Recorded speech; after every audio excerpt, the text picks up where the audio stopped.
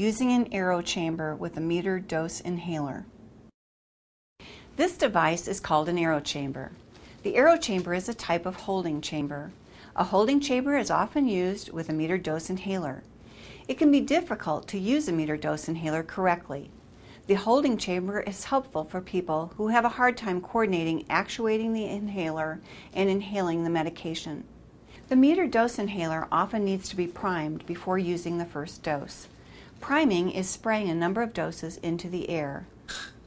Check the package insert that comes with the inhaler to see how to prime the inhaler. When you are ready to take a dose of the medication, remove the caps from both the inhaler and the AeroChamber. Look for foreign objects in the inhaler and in the AeroChamber.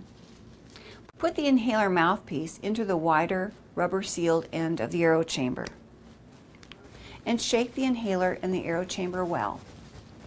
Gently breathe out and seal your lips tightly around the AeroChamber mouthpiece.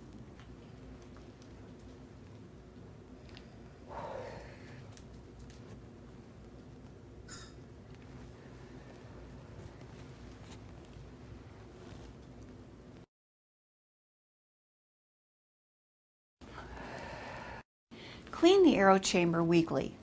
To clean the AeroChamber, take the rubber-sealed end off the AeroChamber. Soak the AeroChamber and the rubber end in warm water with liquid detergent.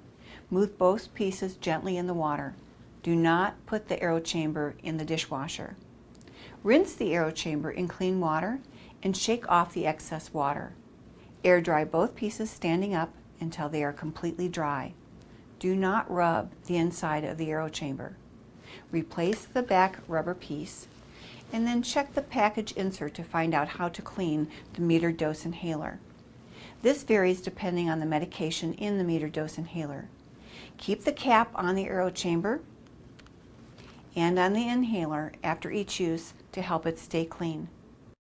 National Jewish Health has been ranked by the U.S. News and World Report as the #1 respiratory hospital in the nation for 11 years in a row. Find out more at njhealth.org.